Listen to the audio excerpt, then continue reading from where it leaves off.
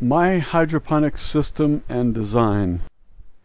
I live in Arizona where 90% of the cost of an apple is transportation costs. Why are we shipping apples to Arizona? We have to bring in produce that's not grown here. But what if we could grow our own at home?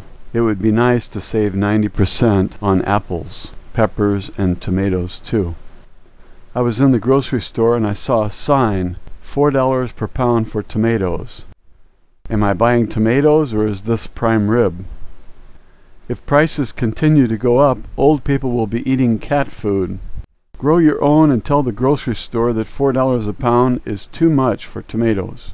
Bell peppers in that grocery store were $1 each in July. Peppers used to be 3 for $1, not 1. Soon peppers will cost $3 each. That's 9 times more than 3 for $1. What do you do if you live in a warm climate, have plenty of water and garden area, and an abundance of sunshine? You grow 2 garden favorites, bell peppers and tomatoes. I like peppers and tomatoes because both can be dried if I don't have an immediate use for them. Peppers can be frozen and put on pizza and in sandwiches, sauces, casseroles, and cooked with meats and onions. Peppers are also loaded with vitamin C. Tomatoes are delicious when eaten raw in salads and sandwiches, but are also great on salsa or on pizza, cooked in sauces, rice dishes. Tomatoes can be canned for later use as well. One plant can give you many peppers or tomatoes and save you a lot of money if you don't have to pay the produce market to ship them from a great distance. Now what if I told you that I can grow 800 plants in the space of 12 feet by 1 foot, 12 square feet.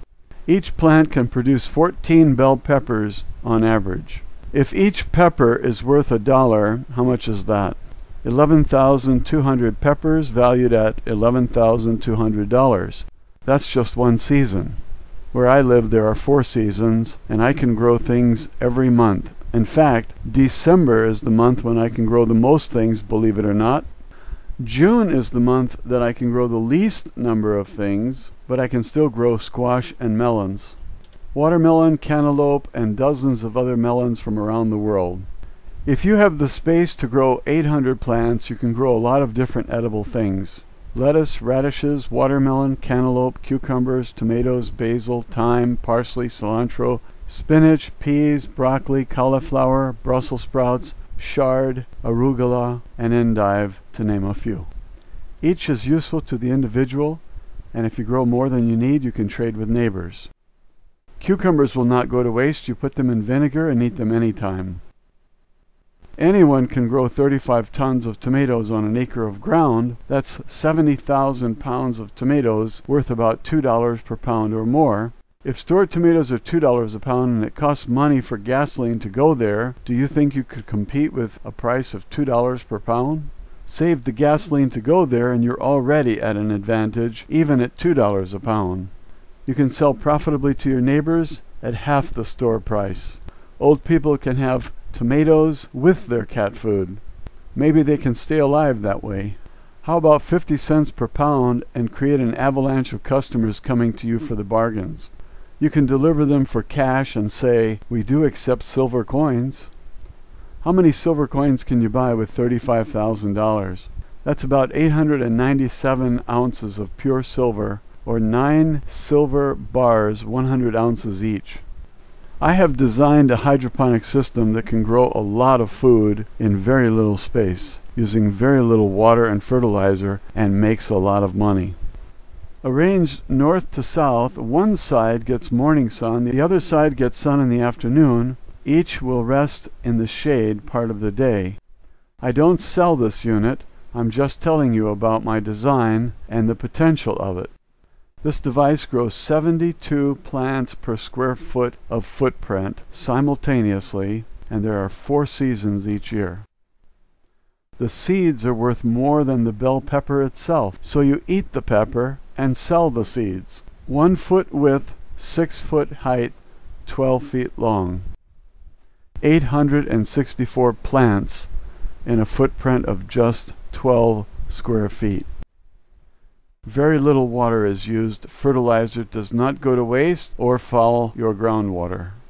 A single hydroponic unit, which is 12 feet long, 1 feet wide, planted all in peppers, with an expected average of 14 peppers per plant, has the potential to produce $48,384 worth of bell peppers annually. One unit. With profits like this, one could rent space in a shopping center or office building with grow lights.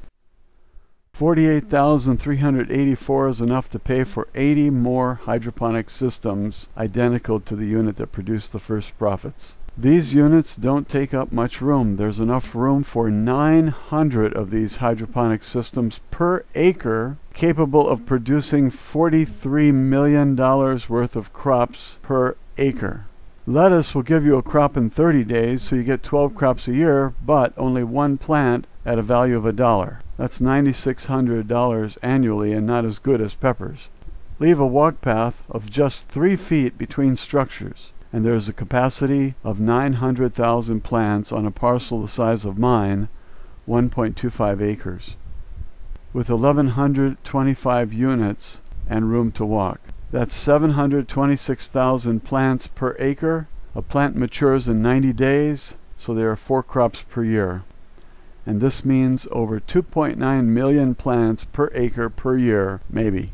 Tomatoes are often $2 a pound. Bell peppers are $1 each. One plant grows 14 peppers, so does it pay to grow your own with a system like this? The black lines feed water directly to each plant root. Water goes back to the source via PVC lines, which contain the root system. The pump goes on as water is needed, and the water contains all the nutrients that the plant needs. The pH is also tuned to the plant's needs. Most plants grow best in a slightly acidic solution. If all your neighbors want grapevines and blueberry bushes, why not grow them from seeds? Blueberries are a delicacy. People are paying as much for blueberries as they pay for steak. A grape seed isn't worth much. You get 2 or 3 from each grape. It comes with the grape and people spit them out.